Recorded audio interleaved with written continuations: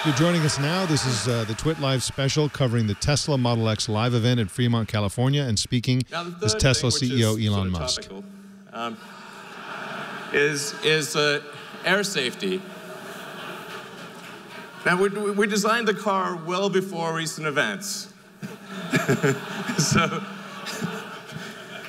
it just happens to have, there's recent events have illustrated the importance of air safety. And we have with the Model X the first true HEPA filter in a car. So why is it important to have a particulate filter? Why is it important to have a gas filter in the car? It's because this translates to a real change in life expectancy. So these are the most conservative numbers we could find on the internet. Like the most conservative. They go way worse than this. This is basically the least bad thing that would happen if you lived in these cities. So, and now let's take a look at the filters themselves. I want to show you just how much of a difference this is. The top one is our primary air filter. The one on the left and the bottom is our secondary air filter. The one on the right is a normal car air filter. I think we've got some of those here. So this is what a normal car filter looks like. It's really quite small. This is the primary air filter of the Model X, and this is the secondary air filter. Our secondary air filter is bigger than the primary air filter of a typical car.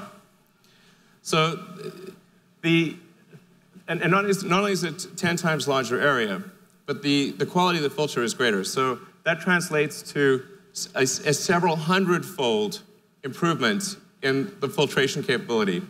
It is 300 times better at filtering bacteria, 500 times better at allergens, 700 times better at soot or smog, and 800 times better at filtering viruses.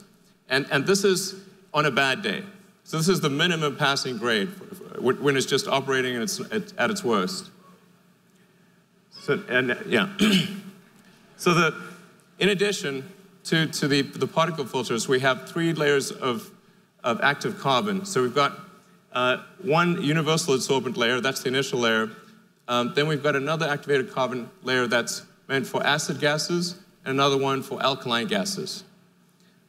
The net effect of the air filtration system is that you have air cleanliness levels which are comparable to a hospital operating room in the car. And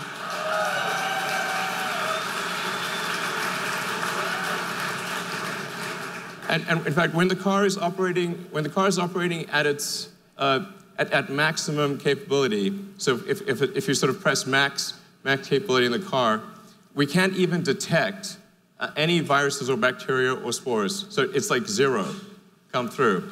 So if there's ever sort of a apocalyptic scenario of some kind, hypothetically, you just press the bioweapon defense mode button.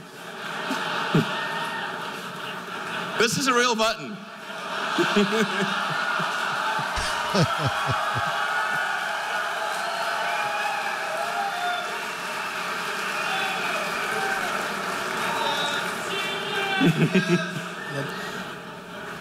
So what?